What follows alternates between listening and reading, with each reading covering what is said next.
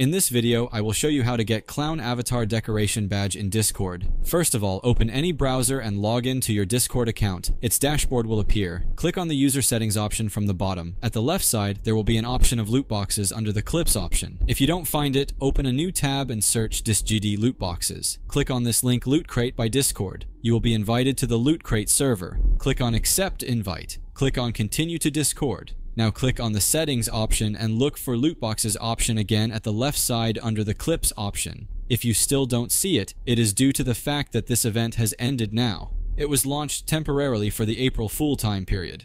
But still there's a way to get it. First, let me show you how it looks. If we search loot boxes and go to this link, you will see different badges. Here at the top, you will see the Clown Avatar badge. The only way to claim it right now is to go to the Discord dashboard and find someone who already have it. You can enter to this event through their profile from the badges section at the right side where all their badges are shown. There will be a small camera icon. You would have to click on it and then you will enter the desired event and will be able to get it. Click on Add Friend from the top if you don't already have a friend who has entered this event when it was ongoing.